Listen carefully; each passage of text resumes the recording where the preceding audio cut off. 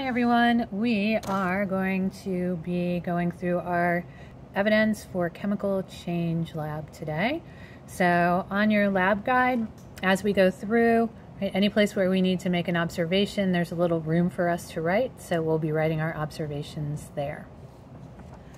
So I've done a few things to get us started. The first thing is I've gotten a beaker of water and I've put it on the hot plate, and so that is warming up right now. I can tell the hot plate's on because of the light. I have also obtained a test tube, and I've made some marks on that test tube, and those are going to be my guide marks for adding the different solutions, so that is ready to go. Safety wise, I have my goggles on because some of the solutions that I'm working with are a little bit toxic. So first one can cause chemical burns. This one is a little bit toxic both to people. Copper ions are toxic to people and to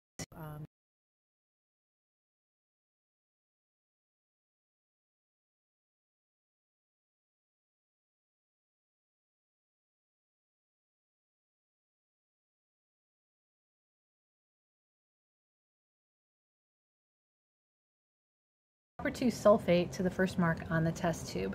Now before we do that, let me just explain, right?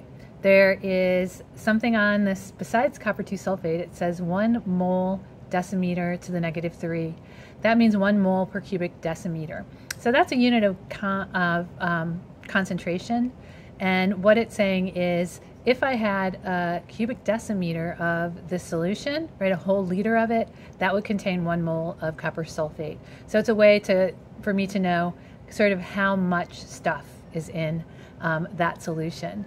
So when you go to answer the question on the back of the page, question number 1, that's what it's referring to. Your answer is right there in step 3 of the procedure.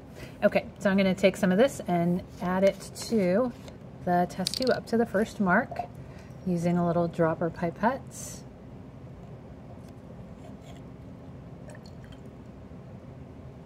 Okay, there we go.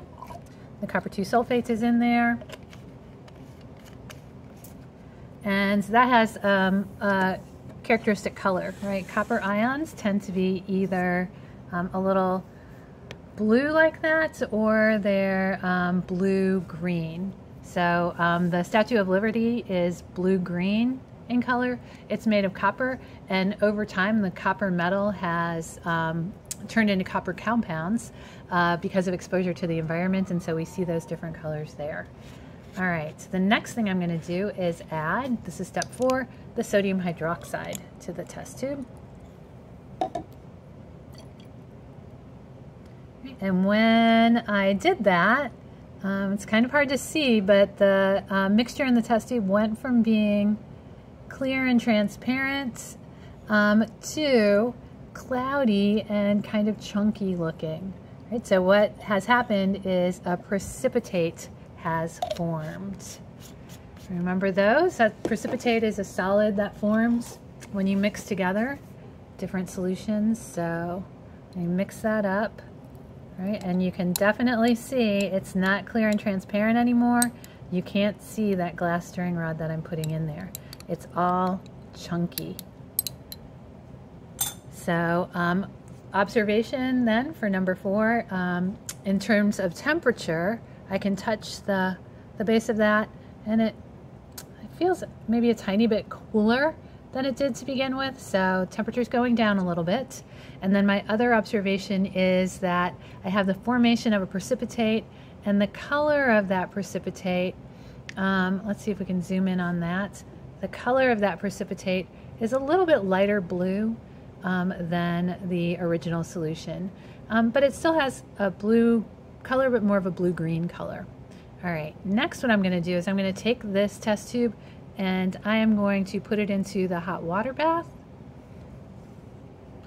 and I am going to let it rest in there for a couple of minutes until that water boils, and I'll be back when that happens.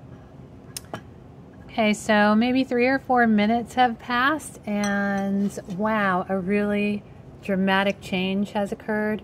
So I no longer have that pretty blue precipitate. Now I have kind of just a gunmetal gray, almost black precipitate. Not nearly as pretty as what I had before. But one thing I can see is that that precipitate is settling out of solution. It's starting to form layers. So that's where the term precipitate comes from, right? If you let it sit around long enough, it will settle out. The solid will settle out and leave a clear layer on top. So kind of like precipitation settles out of the sky. Okay, we need to cool this for a couple of minutes. So I'm gonna put this in a cool water bath, just like a hot water bath, but this time cool water, and I will be back shortly. Okay, so it's been a couple of minutes and the contents of the test tube is cooled. We can even see a more distinctive layer of that precipitate. So we can definitely see it's clear up above. All right, so continuing on, we want to do the next step, which is add some hydrochloric acid to the tube.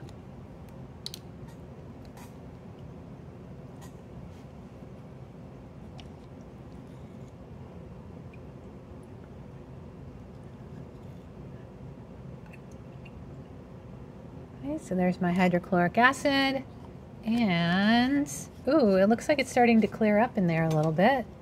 Let me stir.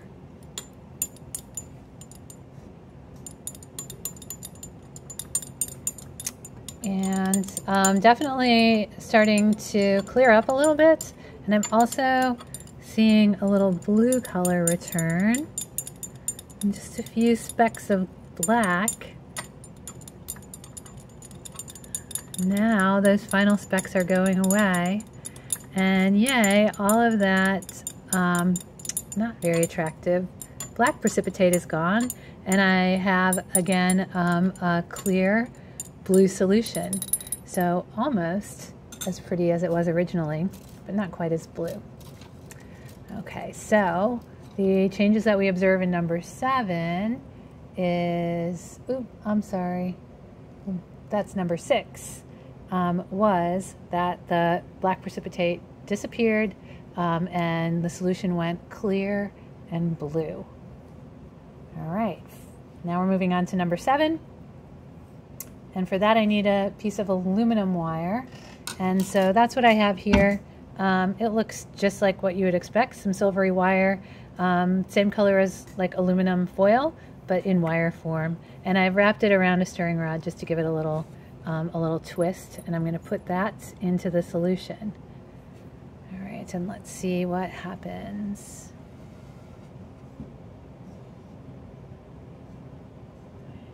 If we zoom in there, you definitely see two things happening. All right, one of those things is there are bubbles forming. Little bubbles are forming on the surface of the wire, and then they're rising up to the top. And then the other thing I notice is that wire has gone from being shiny and silvery to kind of brown looking. So let's take a closer look at that wire. Let's pull it out for a second. Right, and you can definitely see that it's changed color. And when I look at the color of the material on that wire, it's kind of looking a little bit like an old penny, not a bright shiny new penny, but an old one. And when I compare it to a piece of copper wire, I can see that there's some similarities in color. So that deposit on the wire is looking like it has a copper color to it. So maybe, just maybe, what we're doing is pulling some of those copper ions out of solution and changing them from copper 2+ ion back into copper metal. So I'm going to let this go for a little while, and we'll come back and look at it again in a few minutes. All right, so we're back, and it's been about 4 or 5 minutes. And so what I'd like you to notice is that the wire has gotten really furry looking. That brown deposit is really starting to build up. And then the other thing I'd like you to notice is that the solution is not nearly as blue as it used to be. It's almost colorless. So that tells me that most of those blue copper 2 ions are no longer there, right? So they had to go somewhere. So it's probably that they've turned into copper metal. Now watch this because it's kind of cool. So I'm gonna just give a little shake to this wire. Right, and notice what's happening. It's kind of hard to see. I mucked everything up, but there's the aluminum wire down below is still there, and I have a lot of that brown deposit. And then in the test tube, you can see all that brown deposit, orange brown, has collected down in the bottom there. Okay, so that's our last observation for that. Oh, I think I'm supposed to do a temperature change there too, and this got very warm, right? So the temperature increased there. And then for number 8, record your observations compared to the copper from the sample, right? So there are some similarities in color. Both of them have some sort of orangey colors to them. Okay, so that's our data. And then I wanted to talk a little bit about the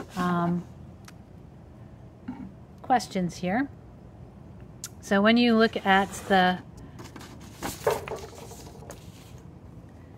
back page, right on question number 4, what you're going to be doing is for each of the chemical reactions that we observed, you're going to be writing a balanced equation. And so the first thing we did was we mixed together the copper 2 sulfate and the sulfur hydroxide.